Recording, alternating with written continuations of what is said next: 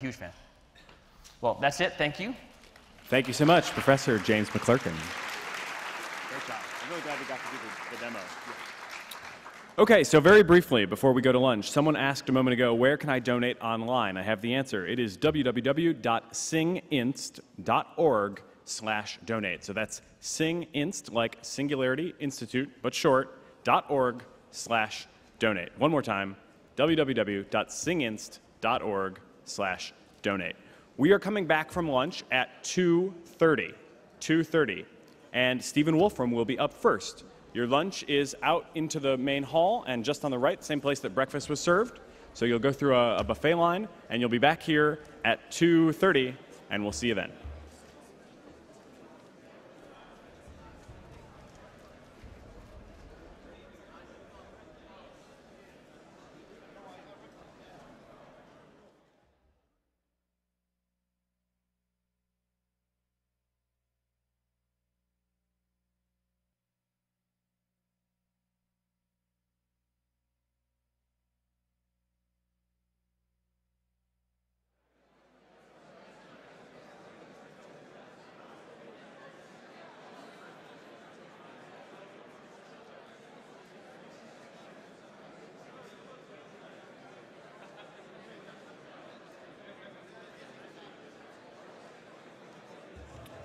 Welcome back.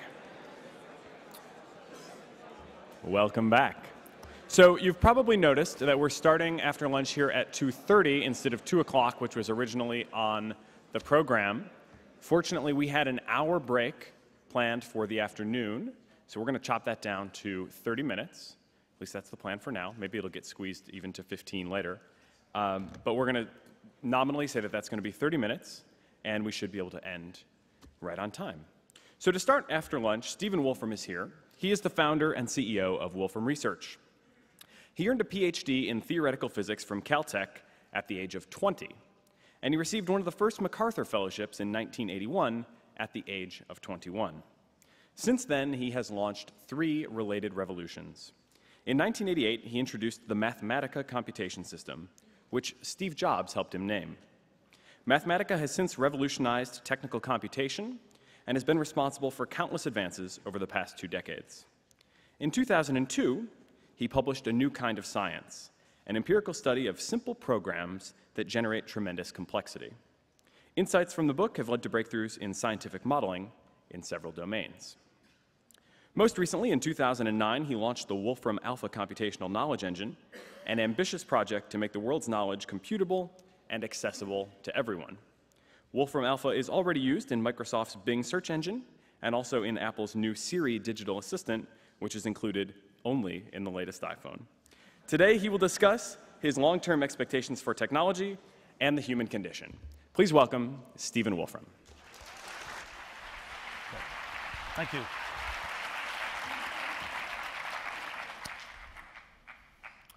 Okay, well, what I wanted to do here was, at least as far as I'm concerned, have some fun and talk about the future, which is something that's kind of recreational for me, because what I normally do is to work sort of in the trenches, just trying to actually build the future kind of one brick at a time, or at least one big project at a time.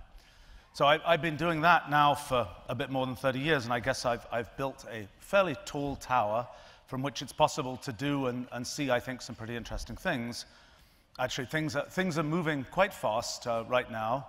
Example from yesterday, here's an iPhone 4S. If you press the button to call up Siri, you can talk to it and you can ask it all kinds of questions, and quite often it'll compute answers, kind of Star Trek computer style, using our Wolfram Alpha knowledge engine. Well, there's a lot to say about Wolfram Alpha, about how it relates to artificial intelligence, about the whole idea of computational knowledge, what it means for the future, and so on. But let me start off at sort of a more conceptual level. I wanted to sort of talk about worldviews. Let's stop doing that. Okay. So, you know, a lot of the way we tend to think about the world, and particularly about science and technology, is sort of very Newtonian, very Galilean. I mean, it's a great tradition that's done amazing things over the past 300 years, all sort of rooted in physics, with sort of math as a kind of aspiration for how to describe things. in a sense, it all got started with one surprising discovery that got made in 1608 when Galileo turned his telescope to the sky and saw for the first time the moons of Jupiter, and began to realize that there really could be this sort of universal physics that applies everywhere, and from which we could sort of ultimately build this whole edifice that is modern exact science and technology. Well, I myself happened to start out early in life as a physicist, and so I was very much steeped in this whole physics-math worldview. But as I studied different kinds of things, particularly ones where there was sort of obvious complexity in the behavior of a system, I kept on finding cases where I couldn't make too much progress with that.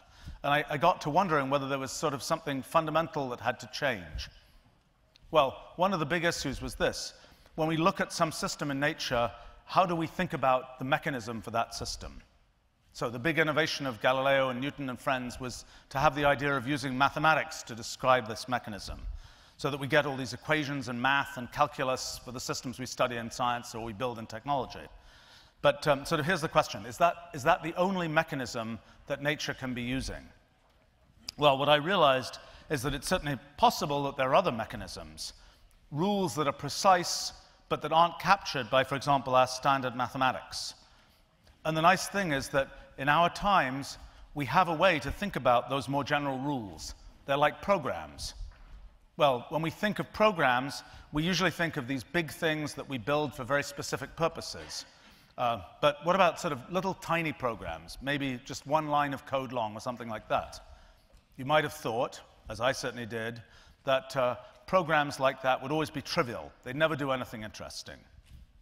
But one day, nearly 30 years ago now, I decided to actually test that idea, and I took sort of my analog of a telescope, a computer, and pointed it not at the sky, but at sort of the abstract computational universe of possible programs.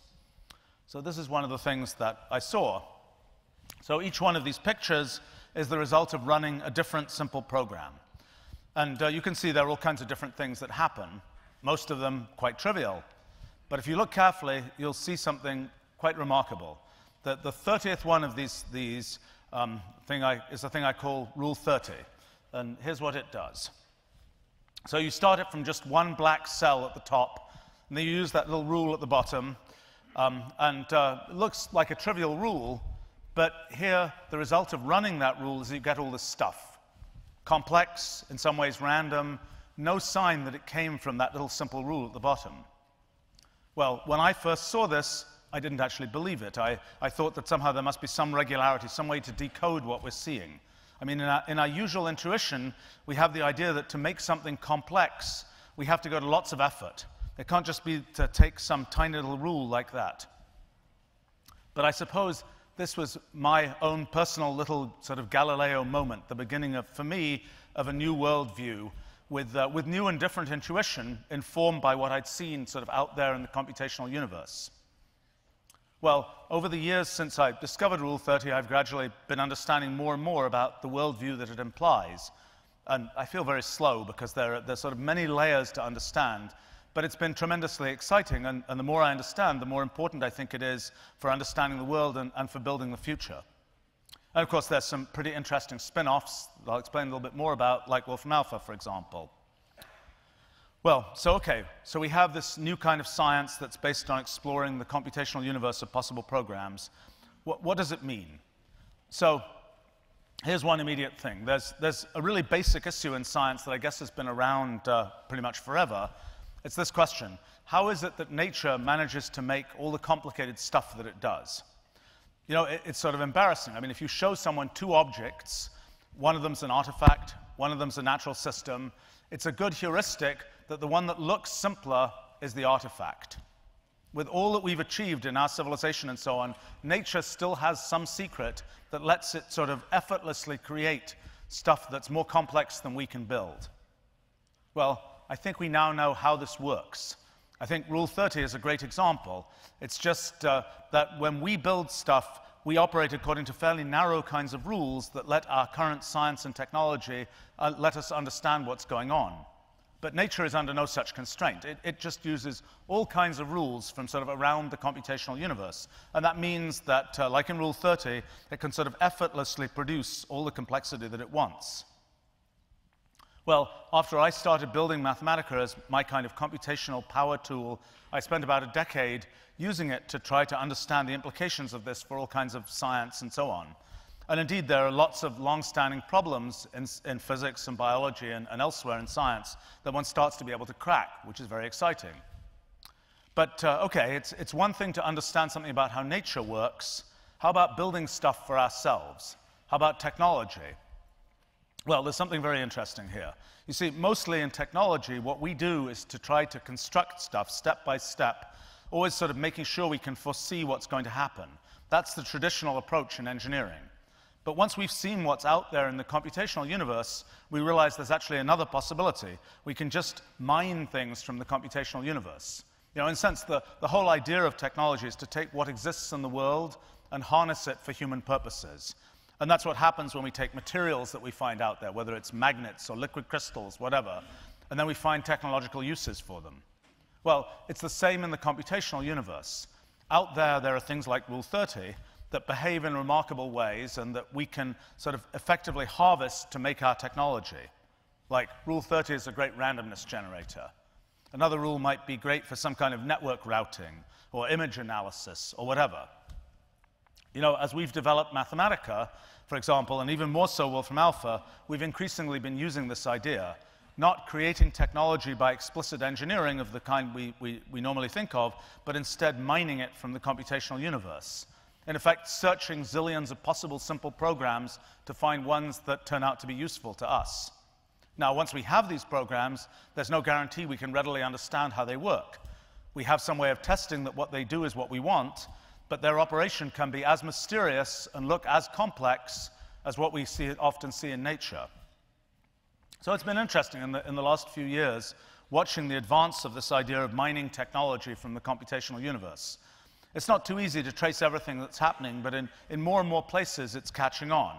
And my guess is that in time, this approach, this sort of new kind of technology, will come to dwarf everything produced by all that step-by-step traditional engineering.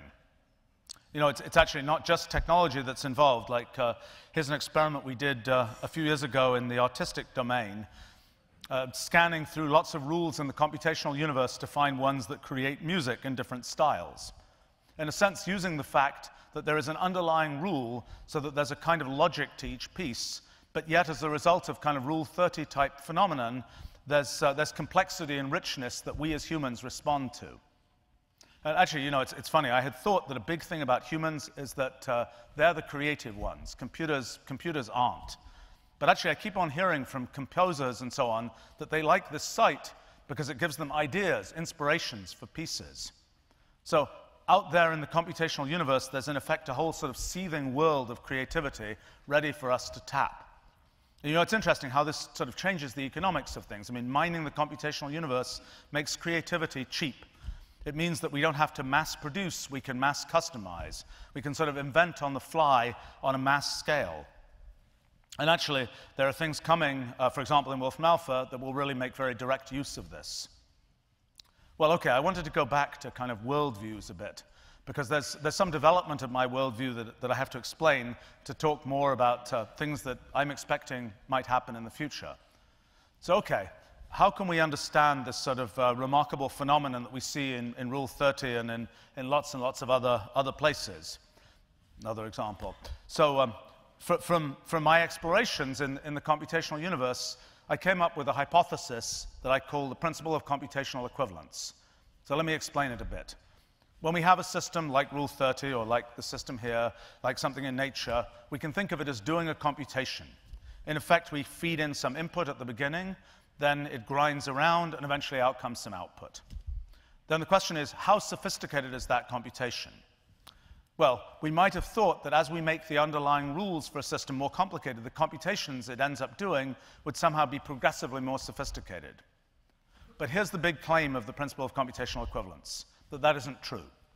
Instead, after one passes a pretty low threshold, and one has a system that isn't obviously simple in its behavior, one immediately ends up with a system that's doing a computation that's as sophisticated as anything. So what that means is that all these different systems, whether it's Rule 30 or whether it's a fancy computer or a brain, they're all effectively just doing computations that have the same level of sophistication. Well, okay, so there's an immediate prediction then from the principle of computational equivalence. There's this idea of universal computation. It's really the idea that launched the whole computer revolution due to Alan Turing and friends. You might have thought that any time you want to do a different kind of computation, you need a different system, completely different system. But the point of universal computation is that you can have a single universal machine that can be programmed to do any kind of computation. And that's what makes software possible, and that's the foundation for essentially all computer technology today. But okay, the principle of computational equivalence has many implications, but one of them relates to universal computation. It says that not only is it possible to construct a universal computer, but actually it's easy. In fact, pretty much any system whose behavior isn't obviously simple will manage to do universal computation. Well, one can test that. Just look, for example, at these simple programs like Rule 30 and see if they're universal. We don't yet know about Rule 30 in particular, but we do know, for example, that a program very much like it, Rule 110, is universal.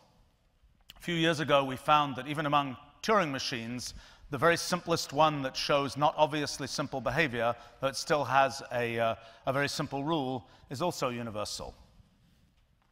Now, we might have thought that to build something as sophisticated as a universal computer, we'd have to build up all kinds of stuff. We'd, in effect, have to have this whole civilization that figures out all of these different kinds of things. But actually, what the principle of computational equivalence says, and what we found out is true, is that actually out there in the computational universe, it's really easy to find universal computation. It's not a rare and special thing. It's ubiquitous. And for example, it'd be easy to mine from the computational universe, say, for the particular case of practical importance of making molecular computers or something. Well, okay, the principle of computational equivalence has other implications, too, that are pretty important. One of them is what I call computational irreducibility. See, a big idea of traditional exact science is that the systems we see in nature are computationally reducible. We look at those systems, say an idealized Earth orbiting an idealized sun, and we can, with sort of all our mathematical and calculational prowess, we can immediately predict what those systems are going to do. We don't have to trace every orbit, say. We can just plug a number into a formula and immediately get a result, using the fact that the system itself is computationally reducible. Well, it turns out that in the computational universe, one finds that lots of systems aren't computationally reducible. Instead, they're irreducible. There's no way to work out what they will do in any reduced way. There's no choice but just to trace each step and see what happens. It's actually pretty easy to see why this has to happen, given the principle of computational equivalence.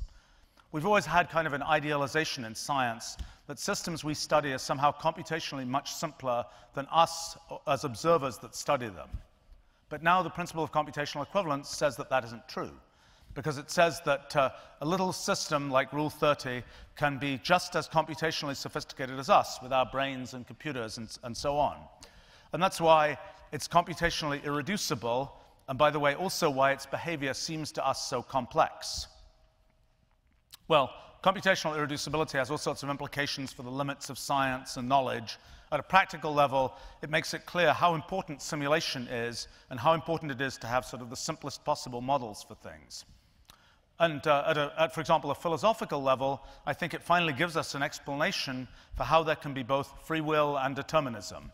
Things are determined, but to figure them out requires an irreducibly large computation. But okay, so the principle of computational equivalence has another implication that relates to intelligence. There are various concepts, like life, for example, that always seem a bit elusive. I mean, it's pretty easy to tell what's alive and what's not here on Earth.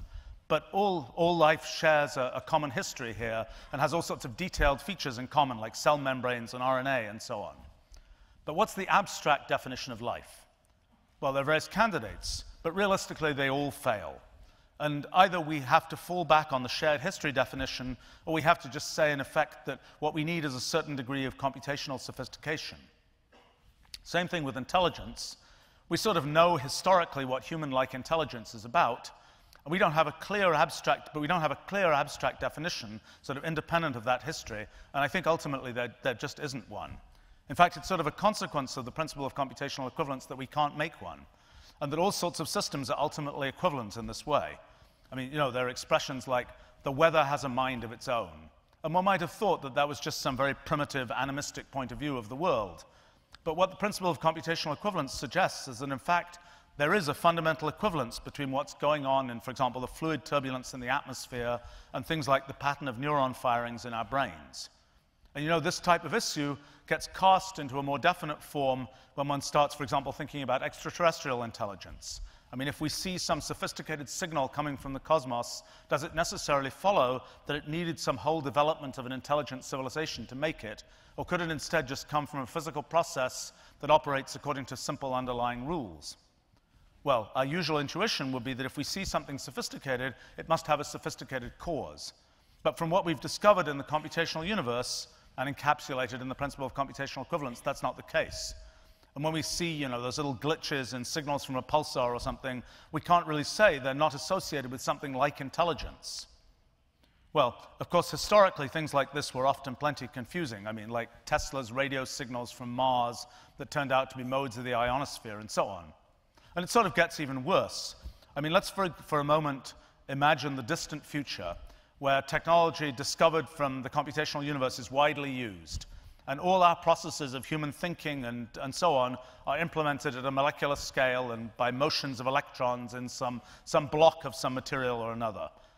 Now imagine we find that block lying around somewhere, and we ask whether what it's doing is intelligent. Well, I don't think that's really a meaningful question as such.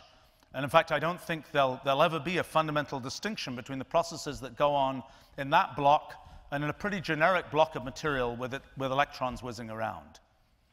As we learn from the principle of computational equivalence, at a fundamental level, they're both doing the same kind of thing. Of course, at the level of details, there can be a huge distinction. One of them can have an elaborate history that's all about the details of our evolution and our civilization, and the other one doesn't. As I'll talk about in a bit, this is sort of all bound up with issues of purpose and so on. But at the level of just looking at these blocks of material without the details of history, there's no fundamental distinction, I think. Well, needless to say, this sort of realization also has implications for artificial intelligence. You know, when I was younger, I used to think that there'd be some great idea, some core breakthrough that would suddenly give us artificial intelligence. But what I've gradually realized, especially through the principle of computational equivalence, is that that's just not how it'll work. Because in a sense, all this intelligence that we're trying to make is ultimately, at an abstract level, just computation. That might sound very abstract and philosophical, but at least for me, it's had a big practical consequence. I mean, when I was a kid, I was really interested in the problem of sort of taking the world's knowledge and setting it up so that it would be possible to sort of automatically ask questions on the basis of it. Seemed like a hard problem, because to solve it, it seemed like one would have to solve the general problem of artificial intelligence. But after I'd come up with the principle of computational equivalence, I gradually realized that that really wasn't true, and that in a sense, all one had to do was computation. Well, at a personal level, I had this great system for doing computation, Mathematica, with a language that could very efficiently represent all this abstract stuff, and a whole sort of giant web of algorithms covering pretty much sort of every fundamental area. And so I thought, okay, maybe it isn't so impossible or crazy to actually try to build a system that will make the world's knowledge computable. That was how I came to start off building Wolfram Alpha.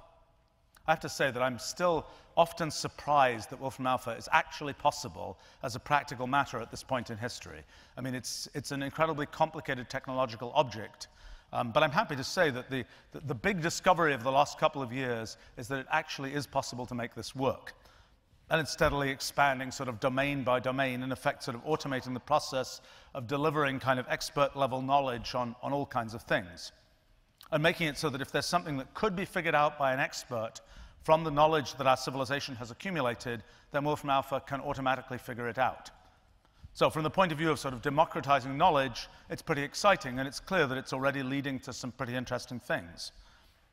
Inside, though, it's definitely a strange kind of object. I mean, it starts off from sort of all sorts of sources of data that at first are just raw data, but the real work is in making that data computable, making it so that one isn't just looking things up, but instead one's able to figure things out from the data.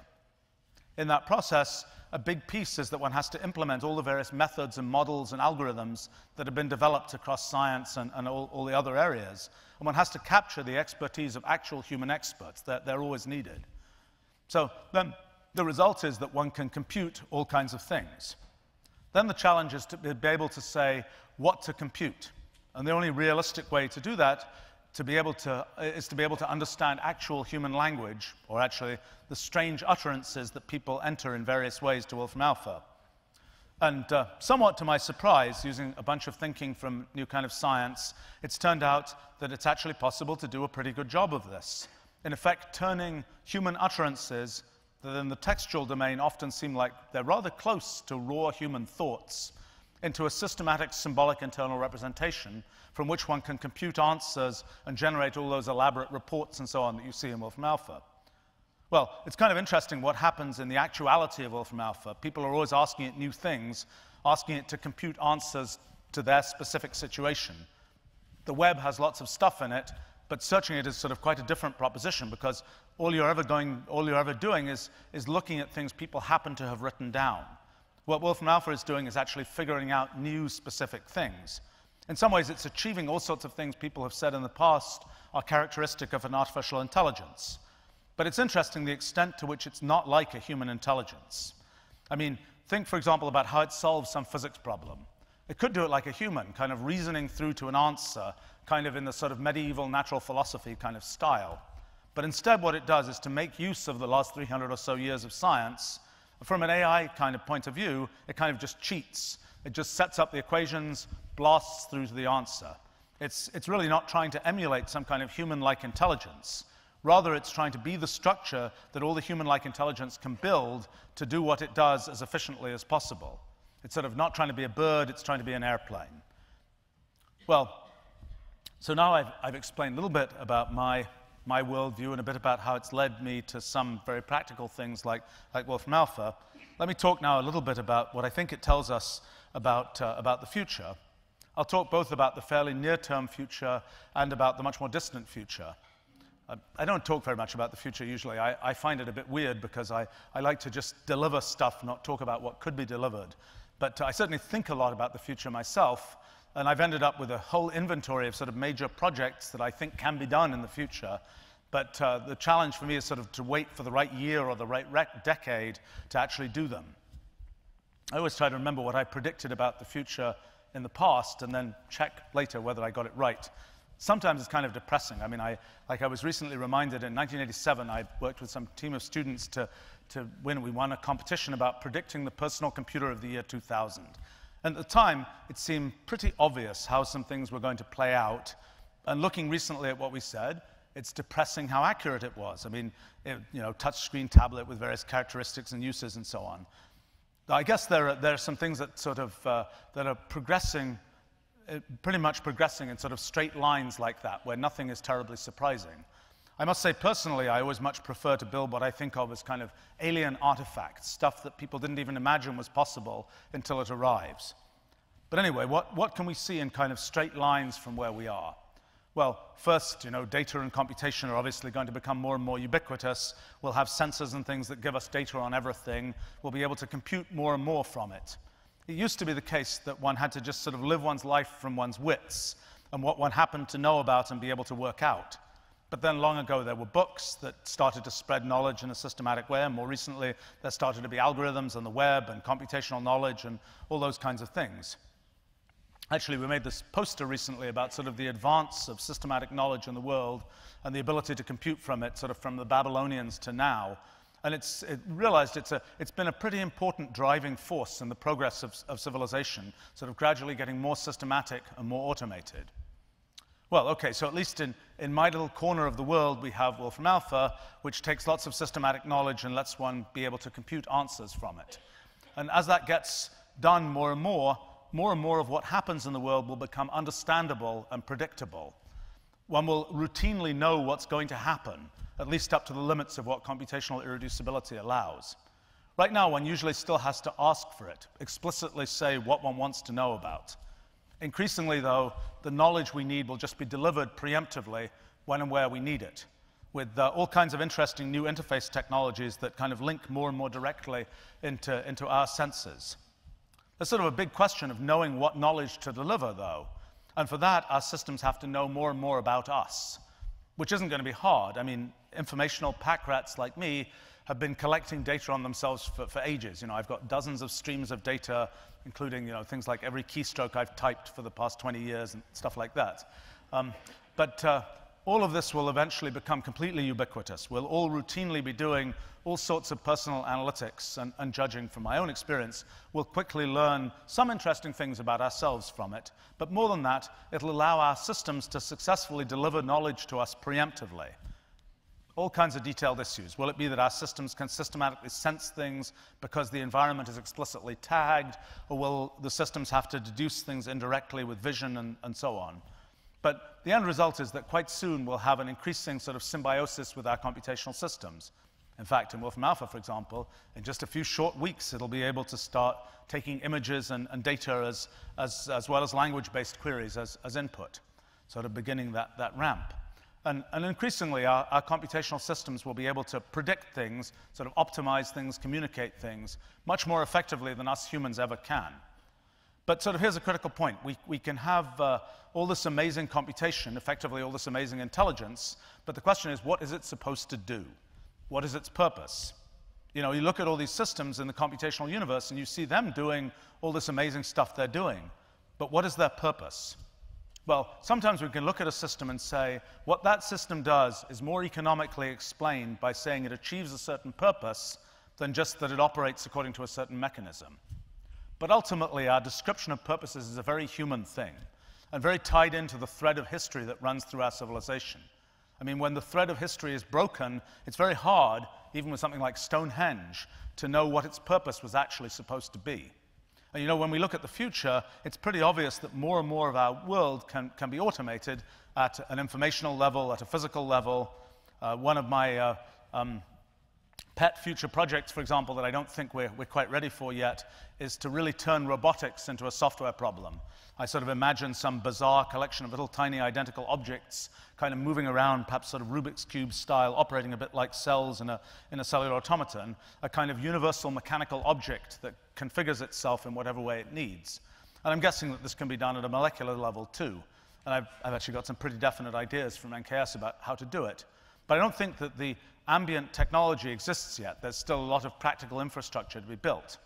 Well, when so much can be automated, even, you know, as I mentioned before, sort of creative things, it'll be interesting how economics change. Some things will still be scarce, but so much will, in a sense, be infinitely cheap. Then, of course, there's us humans as biological entities. One question one can ask is how the kind of worldview that I have affects how one thinks about that. I mean, people like me have all this data about their genomes, for example, but how does one sort of build the whole organism from that? What are the kind of architectural principles? Should we imagine that it's kind of like flowcharts or simple systems of chemical equations, where one thing affects another and we can just sort of trace the diagram around? I suspect that in many cases it's more complicated. It's more like what we see all over the computational universe. I mean, lots of cellular automata look so biological in their behavior, and we can now know that we now know lots of detailed examples where we can map systems like cellular automata onto biological systems, whether at a macroscopic scale or a microscopic one. And what we realize is that many aspects of biological systems are operating like simple programs, often with very complex behavior. And that means all those phenomena like computational irreducibility come in. You know, will some tumor-like process in a biological system grow forever or not? That might be like the halting problem for a Turing machine. It might be formally undecidable, and to know what will happen for any finite time, we just have to simulate each step. You know, if one starts thinking about, can start thinking about all sorts of basic questions in medicine. Here's an analogy. Think of a human being as being a bit like a big computer system. System runs just fine for a while, but gradually it builds up more and more cruft. Buffers get full, whatever. And no doubt the system has bugs too, and sometimes those get in the way. Well, eventually the system gets so messed up that it just crashes, it dies. And that's rather like what seems to happen with us humans. And of course, with a computer system, one can just reboot and start again from the same underlying code, very much like the next generation for humans can start again from more or less the same genome. You know, for humans, we have all this medical diagnosis stuff, all these diagnosis codes for particular diseases and so on. We can imagine doing that for computer systems too. You know, diseases of the display subsystem, you know, diseases of memory management, trauma to the I/O system, so on. I think it'd be instructive to really work this through, actually. What I know one will find is that the idea of very specific diseases is not really right. There are all these different shades, things that can't really even just be described by parameters. They have to be really described by algorithms. Well, when we run all the servers for Wolfram Alpha, for example, we have, by the standards of the computer industry, very beautiful Mathematica-powered dashboards showing us kind of the overall health of the different pieces of the system, and it all worked beautifully yesterday as the Siri system turned on and so on. But these things are very coarse. And I think it'll be interesting to see how much more detail we can represent well. I mean, there's a lot of computational irreducibility lurking around. The very phenomenon of bugs is a consequence of computational irreducibility. But the question is, how should one best make a sort of detailed dashboard that allows one to trace the path of problems in a big computer system? It's sort of a model for how we should do this for us humans, sampling all sorts of things with sensors or genomic assays or whatever. Sampling what's happening, then computing to see what consequences things will have. In case of big computer systems, we tend to just use redundancy and parallelism and not to worry too much about individual pieces dying. So we don't yet know much about what we do to go in and do sort of interventions. With humans, we do care about each one, and we want to be able to do that. It's going to be a tough battle with computational irreducibility. No doubt we'll have algorithmic drugs and so on, where molecules can effectively compute what to do inside our bodies. But figuring out the consequences of particular actions will be difficult. That's sort of the lesson of computational irreducibility. But still, I'm quite sure that in time, for all practical purposes, we'll be able to fix our biology and keep things running forever. Actually, I have to say that an intermediate step will surely be various forms of biostasis. I'm always amused at what happens in things in science. Like I remember cloning, where I asked a zillion times why mammalian cloning couldn't be done. And there were always these very detailed arguments. Well, as we know, eventually this kind of weird procedure got invented that made it possible. And I guess, I very strongly suspect that the same kind of thing will happen with cryonics. I'm sure there's nothing fundamentally impossible about it. And right now, it's kind of a weird, non-respectable thing to study, but one day some wacky procedure will be invented that just does it. And it'll immediately change all sorts of attitudes about psychology, about death, and so on. But it's only just one step. I mean, in the end, one way or another, effective human immortality will undoubtedly be achieved, and it'll be the single largest discontinuity in human history. And I wonder what's on the other side, though. I mean, so much of society and human motivation and so on is sort of tied up with mortality. When we have immortality and all sorts of technology, we'll at some level be able to do almost anything. So then the big question is, what will we choose to do? Where will our sort of overarching purpose come from? It's sort of strange how our purposes have evolved over the course of human history. I mean, so much of what we do today in our intellectual world or in virtual worlds or whatever else would seem utterly pointless and purposeless to people from another age. I mean, I think computational irreducibility has something to say here. I think it implies that there at least exists a sort of endless frontier of different purposes that can be built on one another. In a sense, computational irreducibility is also ultimately why history is meaningful. Because if everything was reducible, one would just always be able to jump ahead, and nothing would be achieved by all those steps of history. But even though new purposes and new history can be built, will we choose to do so? Hard to know. Perhaps for all practical purposes, history will end. You know, I have a strange guess about at least part of this. My guess is that when, in a sense, almost anything is possible, there'll be in a sort of almost religious interest, not in the future, but in the past. I mean, perhaps it'll be like the Middle Ages, when it was the ancients who had the wisdom. And instead, in the future, people will seek their purposes by looking at what purposes existed at a time when not everything was yet possible. Perhaps it'll even be our times now that will be of the greatest interest, because we're at that point in history where a lot is, for the first time, really getting recorded, but not everything is possible. It's sort of a big responsibility, perhaps, for our times, if it will define sort of the purposes for all of the future. Perhaps it'll be that way. You know, I talk about everything being possible, but ultimately we are just physical entities governed by the laws of physics. So an obvious question is what those laws ultimately are. And you know, the worldview that I've developed has a lot to say about that too. I mean, ultimately, the real question is, if our universe is governed by definite rules, it must in effect be one of those programs that's out there in the computational universe that is that rule. Now, it could be a huge program. It could be that the universe is run by a giant operating system. Or it could be a tiny program, just a few lines of code. In the past, it would have seemed inconceivable that all the richness of our universe could be generated just by a few simple lines of code. But once we've seen what's possible and what's out there in the computational universe, it's a whole different story. Let me not get into this in too much detail now, but it's a big topic.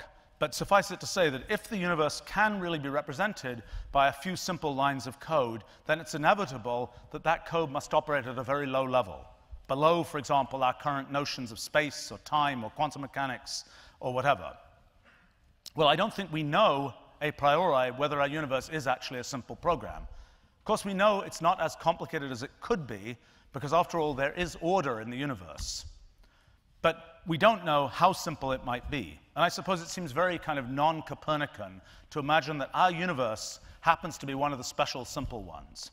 But still, if it is simple, we should be able to find it just by searching the computational universe of possible universes.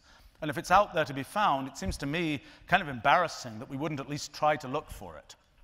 Which is why, when I'm not distracted by fascinating technology I like to build, I've worked a lot on doing that kind of search. Actually, I had thought that to get anywhere interesting, I'd have to search through billions of candidate universes to find one that was even vaguely plausible. But I have to say, at the front lines of the universe hunt, the easy part is rejecting universes that are obviously not ours. Universes that have no notion of time, or an infinite number of dimensions of space, or no notion of causality, or whatever else. But here's the surprising thing that I found. Even in the first 1,000 universes or so, there are ones that aren't obviously not our universe. So you run them on a computer, you get billions of little microscopic nodes or whatever, and the model universe is blobbing around, but is it our universe or not? Well, computational irreducibility bites us once again here, because it tells us that we might have to simulate all the actual steps in the universe to find out the answer to that question. Well, in practice, I'm hopeful that there are enough pockets of computational reducibility that we'll be able to get a foothold in comparing with the laws of the universe that we know. When one's dealing with sufficiently simple models, it's also worth realizing there are no knobs to turn. You either have something that's dead right or dead wrong. I don't know how it will all come out. I think it's far from impossible that in a limited time we'll effectively hold in our hands a little program and be able to say, this is our universe in every precise detail. Just run it and you'll grow our universe and everything that happens in it. Well, then we'll be asking, why is it this program and not another? And that'll be an interesting and strange question, which I suspect might be resolved, as such questions so often are, by realizing that actually it's not quite a meaningful question. Because perhaps in some principle beyond the principle of computational equivalence, maybe all non-trivial universes in some fundamental sense are precisely equivalent when viewed by entities inside them. I'm not sure. But if we do manage to find the fundamental theory, the fundamental program for the universe, it'll kind of ground our sense of what's possible. It won't be easy because of computational irreducibility to answer everything.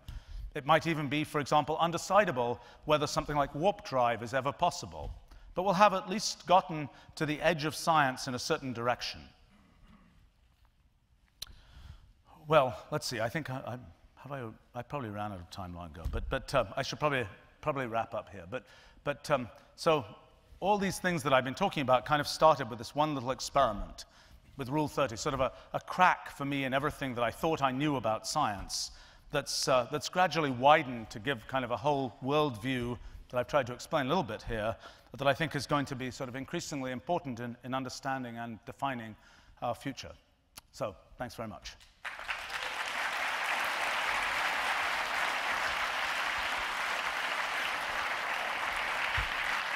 I hope we have time for some questions. We've got about 5 minutes for questions. Great.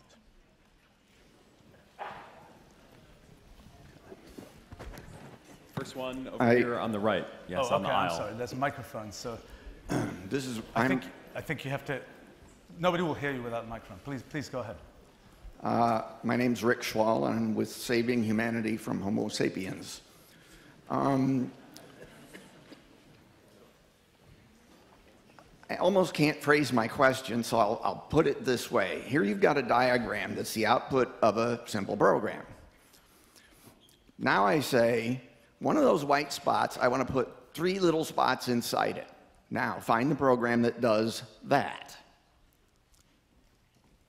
Is it likely to be a simple program? So, you know, if you say, of all possible pictures that you could generate, is every possible picture generated by a simple program? The answer is no.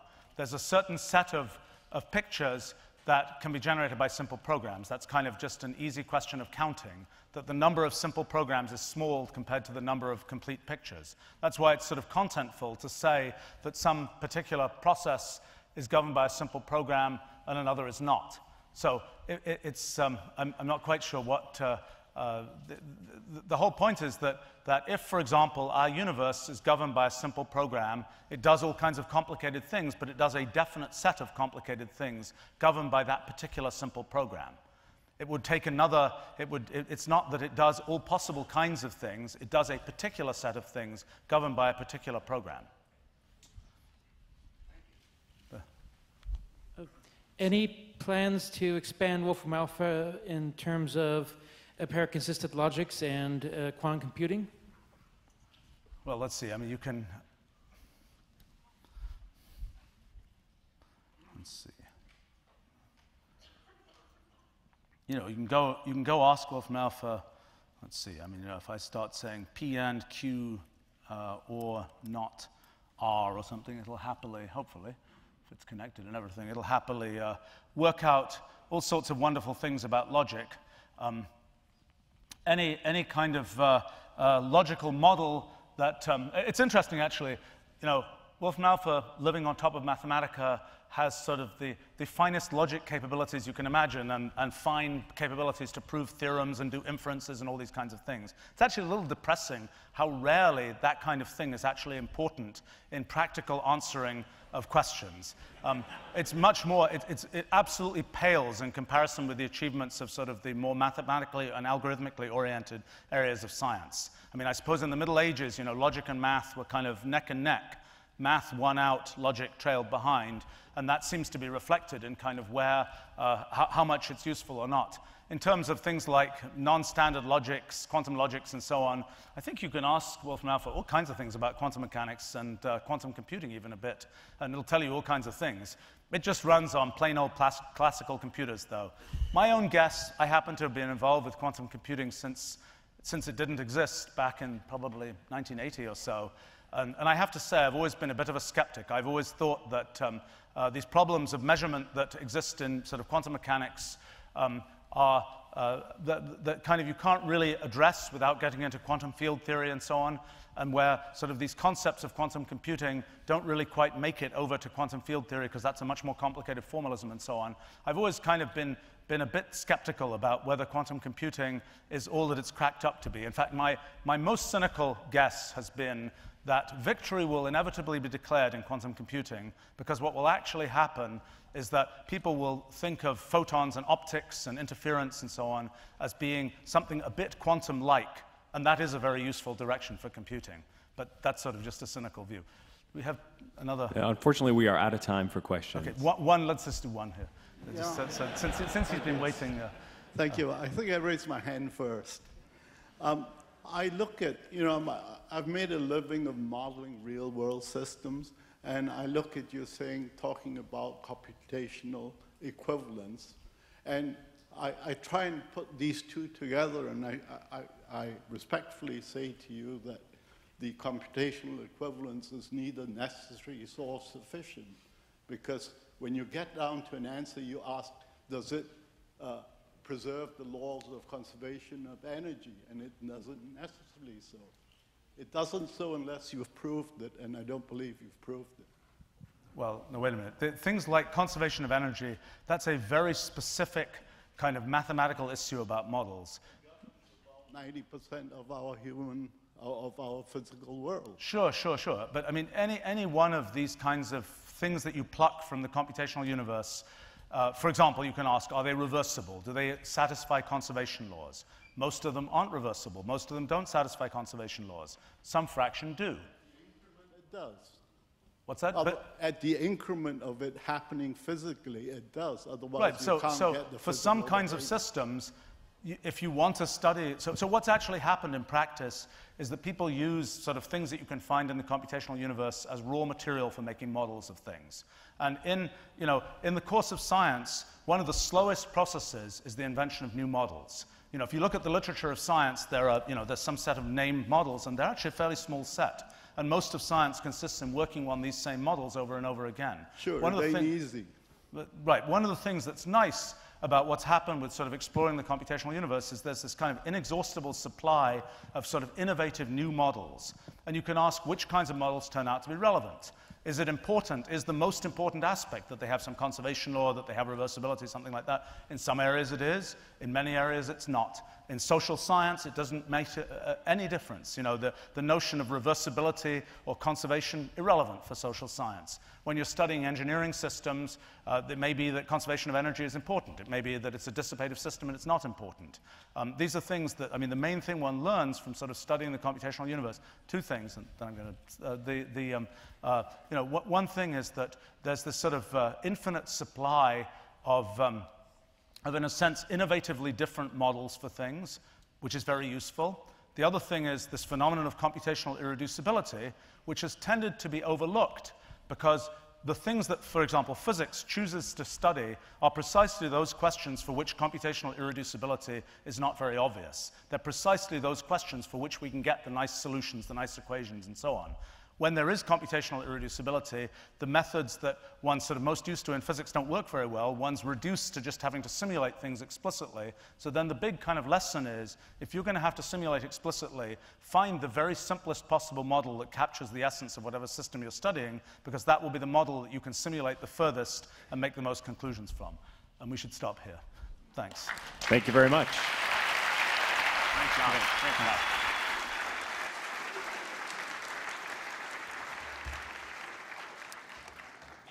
So for members of the press, Stephen will be in the press room for a short press conference. We've got a little addition to the program here. David Alvarado and Jason Sussberg are here. They are independent documentary filmmakers, and they're here to show us a short preview of their next film. Hey, how you doing? Hi. Just real quick, I wanted to thank the Singularity Summit. This is actually going to be the first time that we're announcing publicly about this film. This is a 3D independent documentary about the science of life extension. Again, this is the first independent 3D film about the science of life extension. If you're interested in what you see, come find us and talk to us. Also, if you're interested, we have material to distribute, so I hope you enjoy it.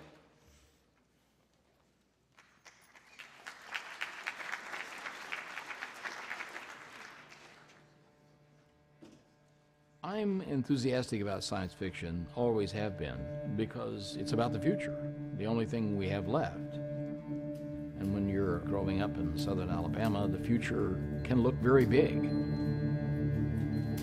That was the era when everything was optimistic. I'm still optimistic.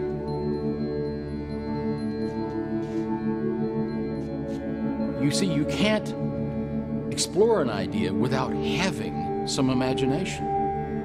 And you can't have a future that you do not first imagine. People are notoriously lousy at anticipating the future. 300 years ago, no one would think men would ever fly through the air. But it's hard to see the future if you're transfixed by the present. In human history, 3 really big things have happened so far. Introduction of humans, introduction of farming, introduction of industry. 21. Look down, Jeff. What are you afraid? 7,800 levels. What could the next big transition be? I teach health economics, and we have a lot of data on how mortality has changed over time. My hope for the future is to not die.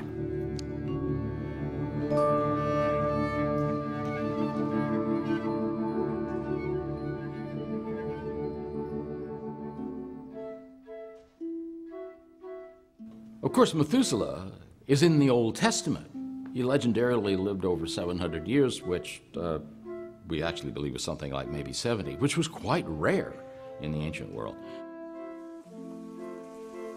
The first big improvements were simple hygiene. Then in the 20th century, we got vaccines. In the 21st century, the big thing is going to be genomics. We think that mortality is completely solvable. That implies immortality. A bit over 4 years ago, I co-founded Genesian Corporation. Methuselah flies, our long-lived flies, as we call them, live 4 times longer than the ordinary fly. We realized that if you could read the genomics of these flies, compare them to the control flies, you would extract genes responsible for their ability to live 4 times longer than the control fly. And we did that. It's as though human beings were living to 350 or 400 years old. Maybe eventually lifespan will increase fast enough that some people will just ride the wave and never die, but we're not in that era now. I don't want to die. I am a Cryonics customer, which means that when something medical severe happens to me, they're supposed to look at this tag and contact my Cryonics provider, and in the worst case, they will freeze me. You just wait until the future is so powerfully smart that they can fix everything that went wrong with you when you died and everything that went wrong with you when they froze you. If cryonics works, think about it, that means that billions of people died needlessly. Stop dying! None of my family, including my wife and children, are scheduled to be frozen. That means if that continues, I won't have any of them with me in this new world. That's sad. I'd rather they were there. But given how unpopular this is, that's my only choice. The death of my wife was the biggest emotional trauma I've ever gone through. It's not an accident that I founded Genesian 4 years later, because I became more and more interested in the problem of longevity. I should do something about this. Genomics is improving. I'm a scientist. I can understand the arguments. People like me have an obligation. Watching someone you love slowly deteriorate and die really impresses you with how important this issue is. It is the crucial human issue. We're the only animal that knows it will die.